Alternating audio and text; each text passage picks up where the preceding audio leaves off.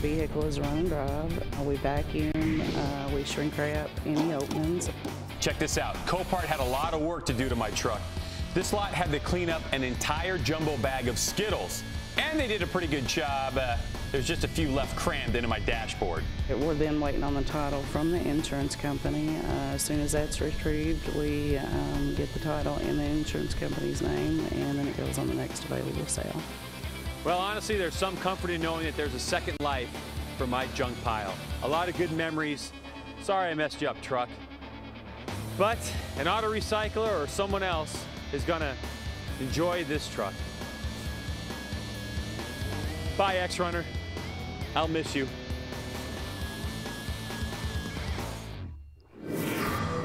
Man, that is one handsome field reporter. But seriously, my junk pile will be in the limelight herself when she rolls across the block tomorrow at noon Eastern. Well, Greg, if it's not too hard, why don't you tell us a little bit more about it if you think you can handle it? Okay, I think I can manage. Now, my truck, which had a license plate junk pile on it, is a 2005 Toyota Tacoma X-Runner. Now, the cool thing about the X-Runner is its lowered aero skirt package and 18-inch Bridgestone Potenzas that allowed this truck to pull almost 1G on a skid pad stock. I could roll a motorcycle into the back with ease because it was lowered, but the 4-liter 6 was strong and this truck was fast. I can go on and on. But next week, we'll see how the auction went. I think I have a little something in my eye, JD. While Craig was reminiscing, I found a live auction at the Dunn, North Carolina lot. It's a 2004 Chrysler Sebring. Right now we have Ohio and North Carolina bidding back and forth. This has rear end damage. Run and drive verification, a 2.7-liter 6. Man, they really want this one. Nice project for someone. Oh, Ohio, it's sold. I think I'm going to need to pull the plug on this auction lot, though, because we need to take a break. Next on Sold in Seconds, they took what some considered junk and turned it into fashion. We knew that immediately that we'd really hit a nerve. People were excited about the products and they loved the fact that it was environmentally friendly. How discarded seatbelts and license plates turned into a booming business. And the second hot on the block, the 1999 Yamaha LS2000 jet boat when we return. Interested in getting in on the Copart bidding action? Registration is easy and anyone can do it. Just go to Copart.com, click on How to Buy, sign up, and within seconds you'll be searching for your next vehicle. Second hot on the block auction just wrapped up. Greg, why don't you tell us once again a little more about your dream boat? On your dream boat? How cute. No, the Yamaha. Okay, well, this was Yamaha's biggest boat when it introed in '99. The LS2000 is 19 feet 6 inches from stem to stern with a beam of 8 feet. That's nautical terms, Jamie. It's beamy enough, there's another one, to seat 7 adults. Now, originally it came with twin 135 horsepower, 1131 cc, 155 millimeter hyperflow pumps. All right, let's just say that it was faster, 0 to 20 than this auction. See, it started off $950 in the preliminary bidding. It's pretty good considering the thing doesn't have any engines. Yes. Has a clean title, though. See, 0 to 20 in 3.1 seconds, so that lasted 10. That's our first hot on the block. Our second hot on the block, that's number 2. So now we're at live auctions in Raleigh, North Carolina. It's the Dunn lot, and it's a 2004 Honda Civic LX. Has a salvage certificate, some front-end damage, Quebec, Lebanon, back and forth. Great thing about the VB2 technology, we see bids from all over the world.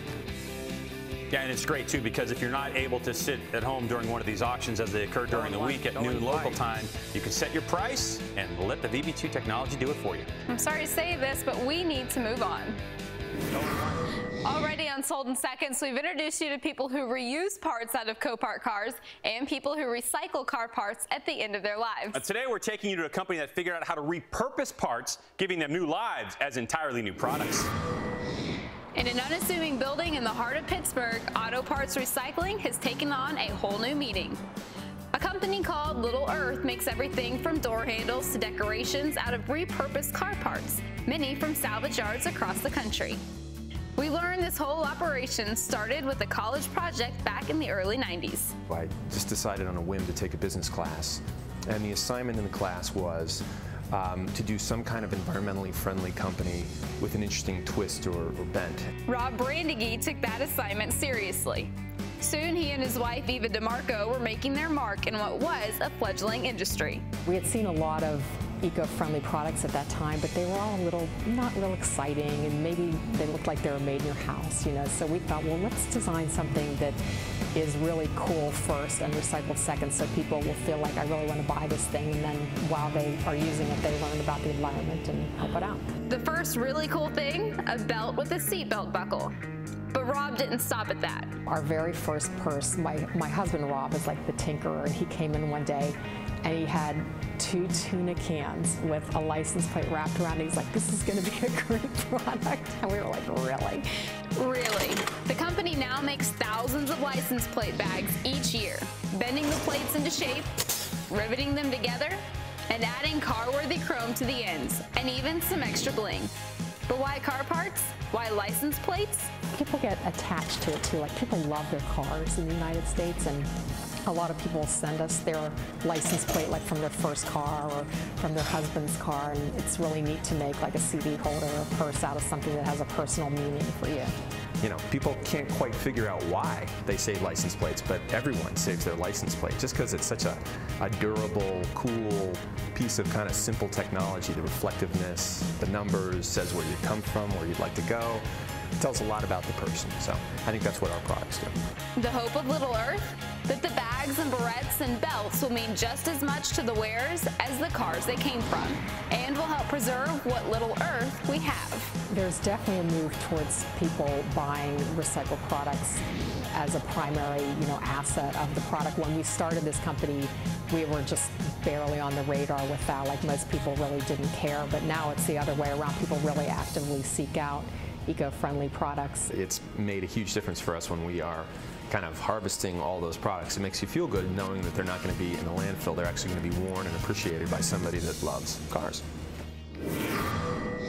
Little Earth is branching out now to include sports lovers. You'll soon be able to find football, baseball, basketball, even hockey products at Target and JCPenney stores. Greg, we asked about NASCAR, and they said that sport moves so fast that they can't keep up with the drivers, but they're working on it. Well, that's good to know because, I'm dying for a license plate clutch that professes my unwavering support for Carl Edwards.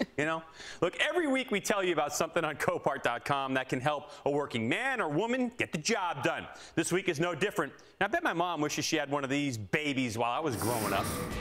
It's an international 4700